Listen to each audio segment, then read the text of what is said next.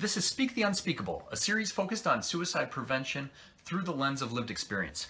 My name is Scott Teichmer. I'm a suicide preventionist and a suicide attempt survivor.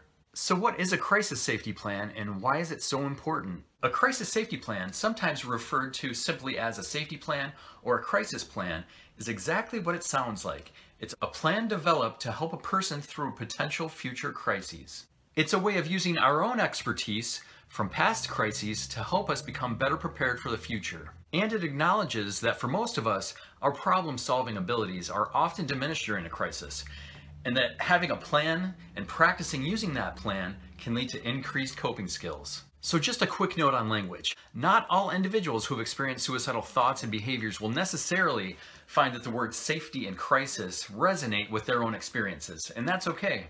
If you're writing your own plan, feel free to give it whatever name that best works for you. Or you could also try to further develop and explore those concepts of crisis and of safety in relation to your concept of suicide. It may give you additional perspectives that you might actually find helpful.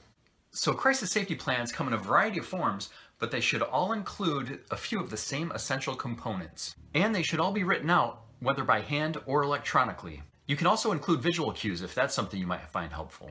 You can find a number of different safety crisis plan templates online, as well as a variety of smartphone apps that you can download for free. So take a look around, maybe try out a few, and see what feels like the best fit for you.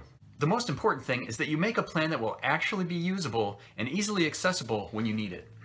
If you like this video, comment, click subscribe, and give a like below. Take a deep breath, now let it out, roll your shoulders back, and hold your head up high. Speak